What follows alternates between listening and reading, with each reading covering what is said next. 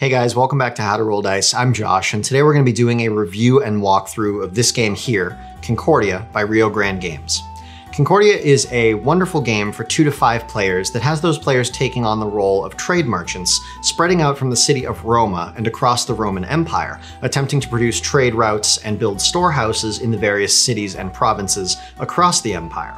This is a lovely Euro/German style game that's based heavily around commerce and trade and has players purchasing goods and selling goods in an effort to sort of appease 6 different Roman gods, which will contribute to victory points at the end of the game, depending on how well you pleased those gods.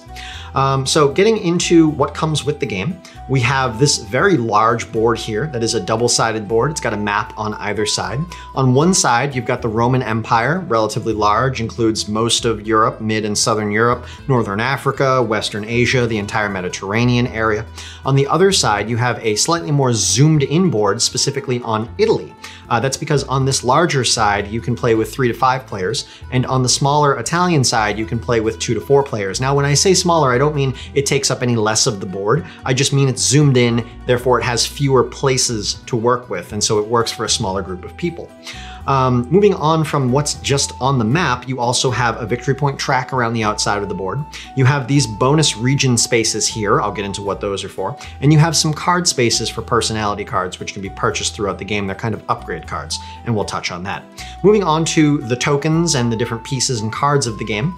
We've got a lot of wooden tokens in this game, which is nice. All of the player tokens, which are representing these land-faring colonists, the seafaring colonists, the different storehouses that you can build, and your victory point trackers are in your player color, as are your starting hand for player cards. The colors are yellow, black, blue, red, and green, and also your player board.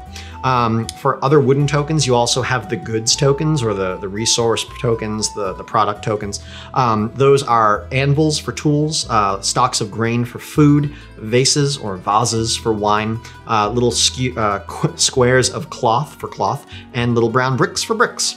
Moving on from the nice wooden tokens to some slightly less nice but still quality cardboard tokens, we've got money, or sesterti as it's referred to in, I guess, Roman. That is in denominations of 1, 2, 5, and 10. You've got these bonus tiles here for the different region bonuses that you can activate during the game. And you have these city tiles here, which show the different types of cities that will be scattered semi-randomly across the map at the beginning of the game that produce different types of goods. For player boards, we've got double-sided player boards, again, matching your player color. On one side, it's got your storehouses, which are where your goods are held, and it also shows the cost to buy or sell goods, which doesn't vary throughout the course of the game, whether you're buying or selling. And then on the other side, it shows you your individual player setup, which doesn't vary from player to player other than the amount of money you start with. For cards, we've got the actual personality cards. Those are the upgrade cards you can purchase throughout the game. Those are numbered 1 through 5 because you're going to remove the ones with more than the number of players you have. So if you're playing in a 3-player game, you would remove the 4s and 5s. You've got your starting player hands, which is sort of like a small deck, but you're holding it all, so it's more of a hand. And that is, again, color-coded to match your player color. You have these player reference cards, 1 for each player. Those show the cost to build in a certain type of city for your storehouses, and also how the different gods score victory points at the end of the game. You've got this Concordia card here. That's going to be a bonus that goes to the person who ends the game. And you've got this Perfectus Magnus card here that's sort of a bonus ability that moves around the table throughout the course of the game so that every player gets a chance to utilize it. For rule books, or rule book, it's much simpler than my most recent review, Root, which had an entire skew of rule books and references. This game has one single sheet of legal paper, 11 by 17, also known as, I believe, A4 paper, printed on both sides and folded in half. And that's not even including the fact that it has several example sections that you don't necessarily need to read, and lots of pictures. So really, it's more like one single side of a piece of A4 paper. Other than that, you've also got this double-sided piece of sort of thin cardstock here. That's how you set up the map and the game. But this is actually printed on one side in English and one side, I believe, in German. So really, it's only a single-sided printed piece of paper, which means really the total rules for this game are about 3 pages long. On top of that, you've actually got a nifty historical pamphlet that explains why the different regions and cities on this map are labeled the way that they are, because they're meant to represent Rome as it was 2,000 years ago, the Roman Empire. And if you want to know what those cities became by modern name, or what countries they're now a part of, or what their cultures were like at the time and how they became part of the Roman Empire, that's all in that pamphlet. So a little bit of historical, educational vibes going on there. That's pretty cool. Moving on to how do you set the game up. Starting with each player's individual player board. You're going to flip it to the player board side. You're going to place one of each goods type onto that board. So one wine, one food, one tool, one cloth, and one brick. And it doesn't matter where you place them because as long as each one takes up one spot, that's all that matters. You're also going to place two of each of your colonists. So you have landfaring and you have seafaring, which are represented by little people and little ships. You're going to place two ships and two people onto your board, and you're going to place the remaining one of each type onto the city Roma, because that's where everybody starts. Now this can get a little annoying because Roma isn't big enough to fit 4 or 5 players worth of pieces. Considering your landfaring and your seafaring pieces start there, you're gonna end up with a total of 8 or 10 pieces trying to fit onto this one city, but just do your best to get them on there. Once everybody starts spreading out, it won't be an issue anymore. Each player is also going to gain some money. The first player gains 5, second player starts with 2, third player starts with 3, Sorry, I'm saying that wrong. First player starts with 5, second player starts with 6, third player starts with 7. It increases 1 per player going clockwise around the table. Lastly, the player to the right of the starting player is going to get the Prefectus Magnus card. That starts with them and moves counterclockwise each time it gets utilized. So once a player utilizes that special ability, it slides to the player to their right. So while player turn is going clockwise around the table, the Prefectus Magnus special ability is going counterclockwise around the table as it's being used. Each player is also going to receive 1 reference card, and the players are now good to go. Setting the board up, you're going to choose which side you want to use. Again, the ancient Rome side is for 3 to 5 players. The zoomed in Italian side is for 2 to 4, and that's just because there's slightly less room on the on the Italian side. You're going to start by randomizing all of the city pieces, the city tiles here. If you flip them over, you'll see that other than the goods that they produce on the back side, they are lettered A, B, C, or D. On the board, you're going to see that all of the cities are lettered A, B, C, or D, except on the Italian side, there is no D. It's just A, B, and C. You're going to randomly place the city tiles matching letter to letter. So that's semi-randomized because you still have to put letter to letter, so there is some control over what can go where, but within sort of a section, things get randomized, so lots of replayability there. Once you have them all on the board, flip them all over, and you're now going to see what cities produce what goods in a certain region. The next thing you're going to do is you're going to assign the bonus tiles to the region spaces in the top left corner of the board. Now, those are based off of the most valuable good that any city in a region produces. So if you look at Gallia, for example, Gallia has 3 cities in it. Say those cities produce food, tools, and cloth.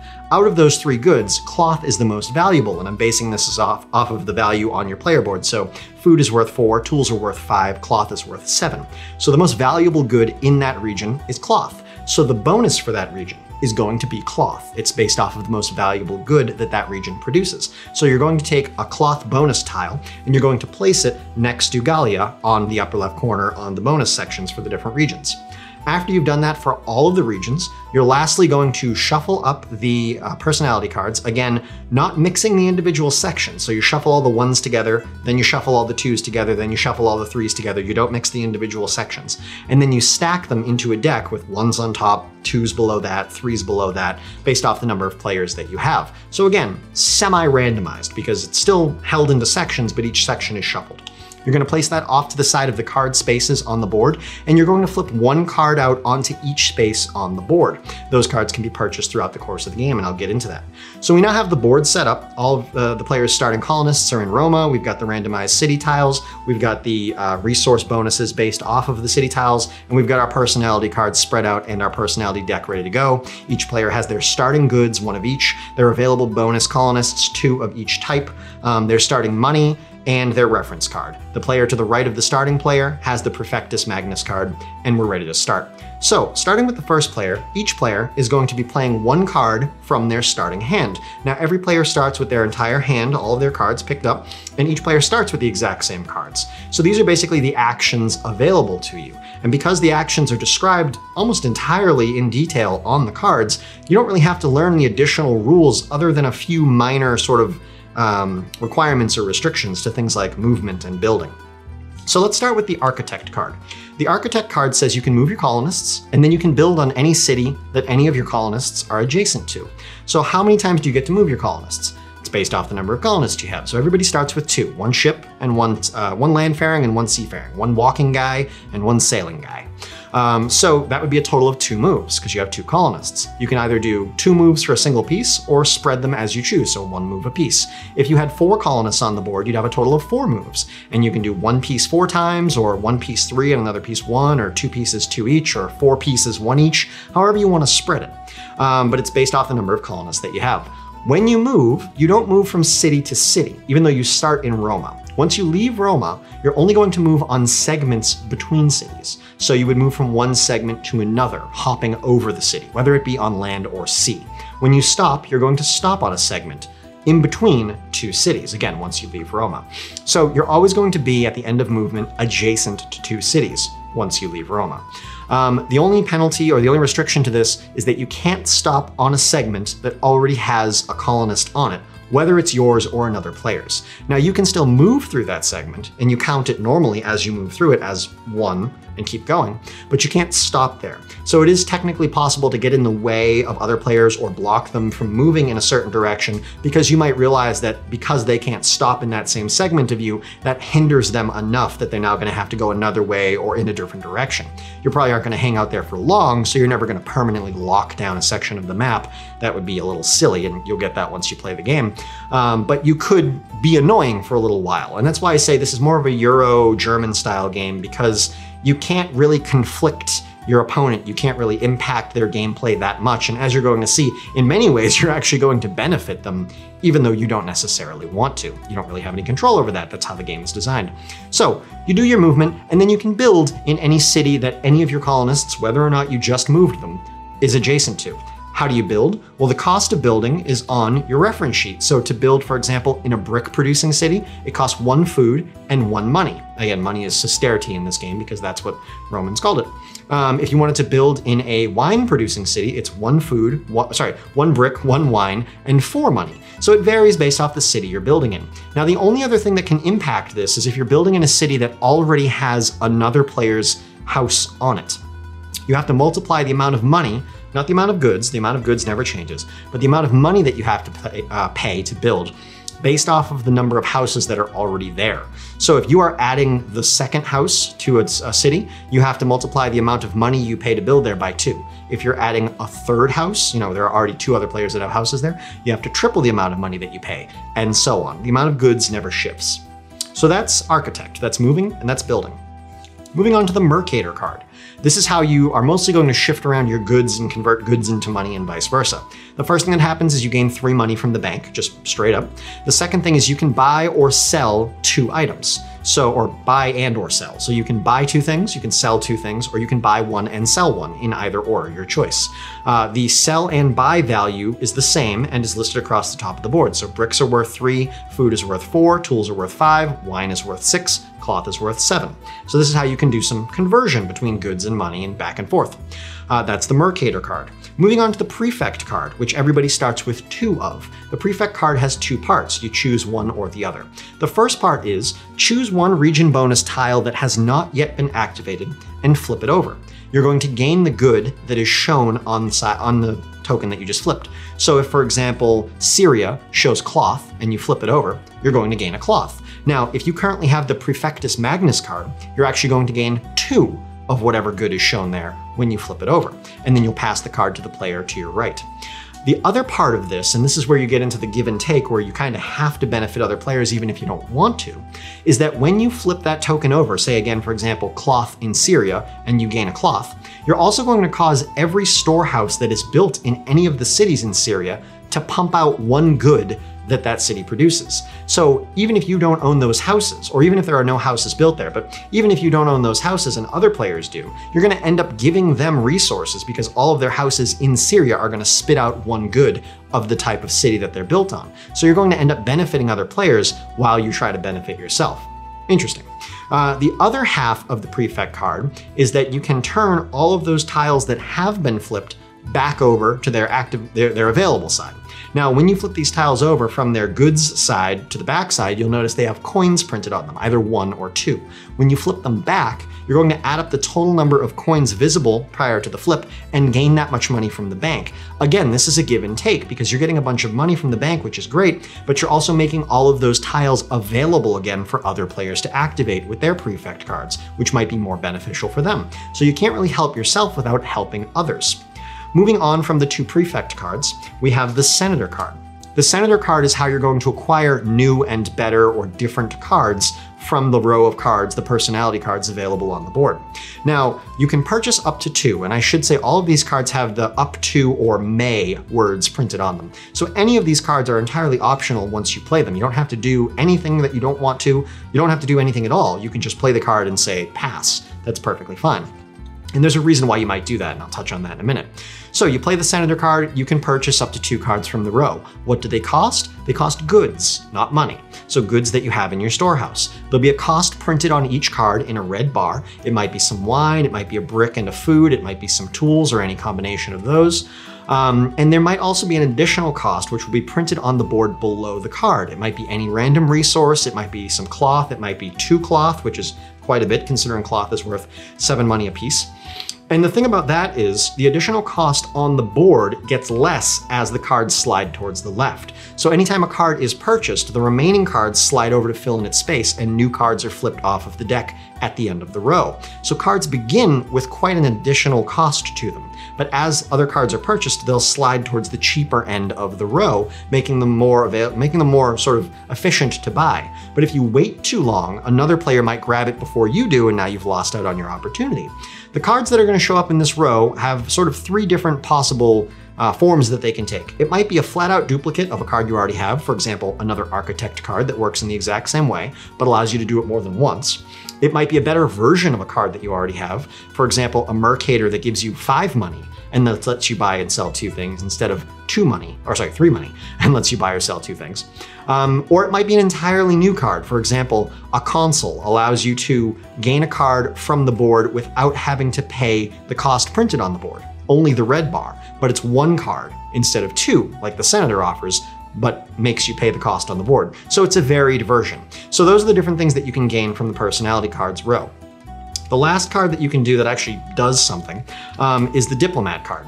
The Diplomat card says that you can copy the top card of any other player's discard pile. As you can see, while I've been playing these, I've been putting them into a face-up discard pile in front of me.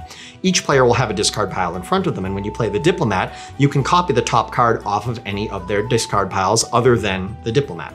So say, for example, you've already played your Mercator, but you'd love to do Mercator again because you have a plan that sort of requires it, and you don't want to pick your cards up yet, and another player has a Mercator sitting on top of their pile, you can just Diplomat and copy that card. It doesn't actually affect their cards, it just turns your Diplomat into a Mercator.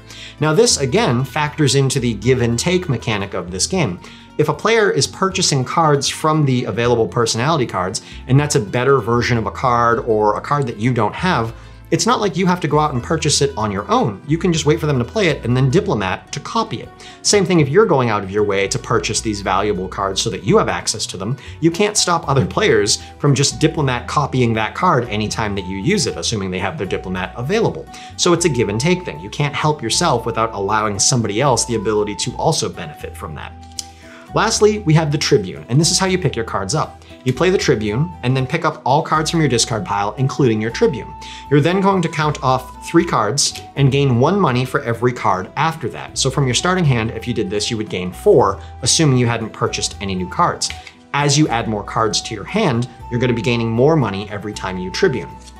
Now, you can Tribune earlier in your hand rotation. For example, maybe you play the Architect card to move and build, and then realize immediately after that that you'd love to do that again, you just needed more moves. Well, you can't Architect because you don't have another one, but you could Tribune, pick that card up, and then on your next turn, Architect again. The downside is you wouldn't get the full benefit of Tribune because you wouldn't get any additional money from playing it. Now, there is a second part to Tribune, which is optional, and it's something you want to try to keep in mind. Whenever you play the Tribune, if you have it, you can pay 1 food and 1 tool from your storehouse back to the pool. And if you do so, you can take one of the colonists that is taking up a slot in your storehouse and add them to the board on Roma, whether it be a ship or a landfaring, a walker. So that's a way to get them off of your board and onto the map. There are other cards in the actual personality cards that will come out, such as the Colonist card, that sort of allows you to do this at will. But starting off, the only way to do it is the tail part of the Tribune card. Other than that, you're basically going to play it to get a little extra money and to reset your hand so that you can keep going. Now, this continues around the board until one of two things has happened. Either a player builds their last storehouse, or the last of the personality cards is purchased, meaning no deck left and no cards on the board. Whenever either of those things have happened, the end of the game has been triggered. The player who triggered it will gain the Concordia card, which is a bonus 7 victory points at the end of the game. Each player then gets one more turn to try to do as well as they can and sort of, edge towards victory, and then the game ends. The first thing you're going to do at that point is you're going to take any resources or any goods that you have on your storehouse and you're going to convert them into their money value, so you end up with just a big pool of money. Then you're going to take all of your cards and you're going to separate them by the god printed at the bottom. All of your cards, your starting hand, and the cards that you've purchased have one of 6 gods printed at the bottom of them, and each of those gods scores victory points in a different way, which is listed on your reference card. So sort your gods by Vesta, Jupiter, Saturn, Mercury, Mars, and Minerva. Going top down, and the only card that you can't gain more copies of, because it doesn't appear on any of the personality cards, is Vesta. You're going to gain 1 victory point for every set of 10 money that you have. So you're going to take your victory point tracker and you're going to move it around the tracker on the outside of the board, 1 per 10 money that you have. Then moving on to Jupiter, you're going to gain 1 victory point for every storehouse that you've built other than those in brick cities, because brick cities are just too easy. So say you build a total of 11, and they're not in brick cities. You then multiply that 11 by the number of Jupiter cards that you've accrued throughout the game. So if you've accrued a total of 3 Jupiter cards, that's 33 victory points, 11 times 3. And you'd move your tracker along the victory track. Then Saturn. Saturn is 1 victory point for every province that you have at least 1 house built in. There are a total of 12 provinces on the Roman side, so that's a total of 12 points you could get from that, times the number of Saturn cards that you have. So maybe you have 2, that's 24 more points. Moving on to Mercury, it's 2 victory points for each type of city you have at least 1 house in. So if you have at least 1 brick city, that's 2 points. If you have at least 1 food producing city, that's 2 points, and so on. There are 5 different goods, so the most you can get from that is 10 times the number of Mercury cards that you have. So say you have 3 of those, that's another 30 victory points. Mars is 2 victory points per colonist that you got onto the board. You have a total of 6 available colonists. If you get them all out, that's 12 per Mars card. Again, if you have 2 of those, it's another 24 points. Lastly, we have Minerva. Minerva works with specialist cards. Specialist cards allow you to activate all cities that you have a building on, a storehouse on of a certain type. So all of your brick cities or all of your wine producing cities. Minerva cards score victory points unique to that type of city. I don't know the numbers off the top of my head, but say for example, it's 3 per brick city because you bought the Mason card, which makes brick cities spit out bricks. 3 per city of that type that you have a storehouse on. And again, you would add those victory points to the track. And lastly, again, if you were the player who ended the game, you get the 7 victory points from the Concordia card. And whoever has the most victory points wins. Now, let's get into a review of this game, things I like and things I don't like. And I will say I do really like this game. Starting with theme and immersion, I'm gonna give it a solid 2 there because I like how historically accurate the board is. I like that you're dealing with the traditional names of these regions and these cities. The map looks very traditional and like it might be from that era. It can look a little muted and plain at first, but it really fits the theme. I like that even the lettering that they chose to go with is semi-Latin, like U's are actually written as V's in this alphabet. It can make it a little difficult to read upside down because now not only are you reading a region by a name you don't recognize, but it's in an alphabet that looks slightly weird, but you get used to it pretty fast. So I'm gonna give it a 2 for theme and immersion. For cost versus quality, this game costs about $65. It's got a lot of wooden pieces. It's got a huge map. It's got tons of replayability because you randomize the city tiles, which randomizes the region bonuses. You shuffle up your deck. It changes based off the number of players that you have. And there's also a lot of expansion capability for this game. They have several different boards that you can buy that have zoomed in regions of different parts of the Roman Empire. You could get a Britannia map. You can get a Germania map, a Hispania map. There's one for the Ionian region. There's one for the Cretan region. There's one for the Ottoman Empire. So yeah, lots of availability there. But even in the starting box, I think you get your money's worth. So I'm gonna say it's a solid 2 for that. Moving on to ease of use. Very simple game to work with, not a lot of fiddly pieces. Everything that you need to interact with is very easy to work with. There's a couple things that you'll find annoying, like trying to fit all of your starting colonists onto Roma, but once you move out from there, it's all very easy to work with. Nobody's stretching or trying to reach piles of beads or, rolling dice into things, which is knocking them over. None of that. So a solid 2 for ease of use. Moving on to enjoyable, I think the game is very enjoyable. I don't think you could really get frustrated with it or annoyed by other players' actions because nobody can really negatively impact you. In fact, most of the time you're going to be accidentally helping each other. And you're really in pretty full control of your actions because you're always just choosing a card from your hand to play. And even if you want to reset your hand, you just play the Tribune card and you get all your cards back. So you're pretty much in full control all of the time. So I don't see how you could really get annoyed by that. There's a little bit of thinking involved, but it's really not that deep of a strategy that you have to go into to get a good feel for the game and to have fun with it. So I'll give it a 2 for enjoyable. And for teachable, I don't think you could get much more teachable than a combined 3 pages of rules, with most of the rules being recited on the actual cards that you use to play the game, so that you don't even really have to memorize anything. The 2 rules off the top of my head that I can think of that you have to sort of keep in mind are the fact that you can't stop on the same segment as another colonist, and you have to pay a multiple of the coinage when you're building a house on a city that already has a house on it. That's pretty much it for things that aren't printed on cards.